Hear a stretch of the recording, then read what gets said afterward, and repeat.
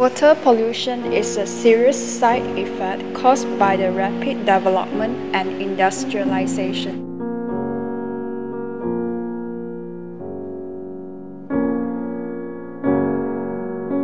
In Malaysia, the heavy metal contamination has grown to a hazardous level. A survey done by the Malaysian Department of Environment shows that the heavy metal waste pollution is increasing each year. It is often difficult to detect the presence of heavy metal ions in water sample without laboratory tests. Carbon nanodots are surface passivated carbonaceous quantum dots. They emit fluorescence upon excitation by high-energy light source such as ultraviolet or blue light. The fluorescence intensity may experience either enhancement or quenching upon interaction with metal ions.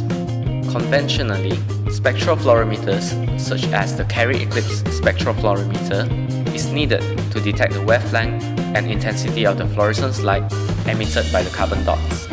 These equipment are large and heavy, therefore they are not suitable to be used on site for detection. To solve this problem, we will develop a cost-effective portable sensor which is capable of detecting the intensity of the fluorescence emitted by the carbon dots.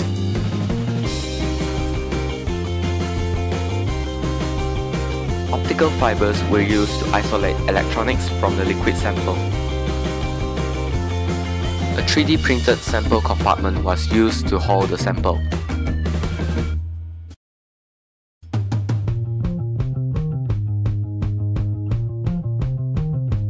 The excitation source and the detection fiber was set perpendicular to each other. This is to minimize the amount of excitation light detected by the sensor. Initially, our sensor consists of only a single photodiode detector. In the future, we will integrate a portable spectrometer into our design. The spectrometer will allow us to obtain a spectrum of the output, giving more accuracy to our results.